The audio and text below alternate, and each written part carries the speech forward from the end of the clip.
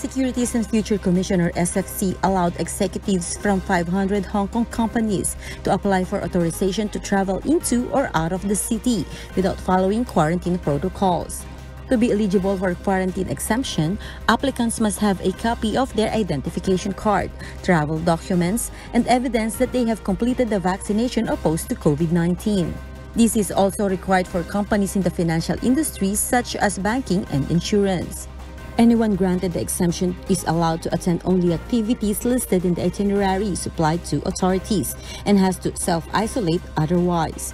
Those found guilty of disobeying the restriction, on the other hand, will face a 6-month offense and a 5,000 Hong Kong dollar fine and be detained for 3 weeks in the quarantine facility. Governments have relied on companies and organizations to promote vaccination. However, some medical professionals suggest that social restrictions and quarantine policies should be maintained since this practice implemented more than a year ago in the hope of preventing of COVID-19 outbreak. Early Briones, UNTV News and Rescue, we serve the people, we give glory to God.